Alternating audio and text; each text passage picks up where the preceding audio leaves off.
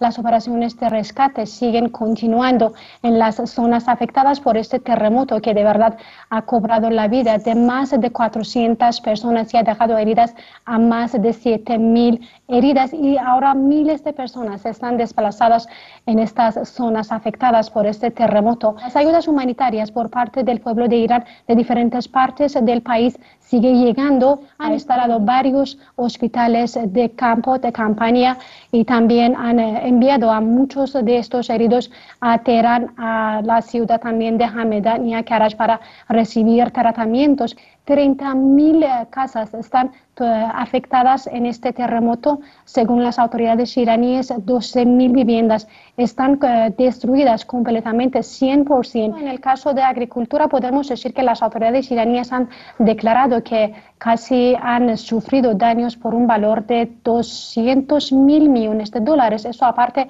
de los daños que han sufrido también la parte de la infraestructura. En este momento podemos decir que estos embargos, igual que los años pasados, que también siempre están imponiendo sanciones contra Irán, no ha afectado ninguno en las operaciones de rescate y también en la recuperación de la situación de los afectados.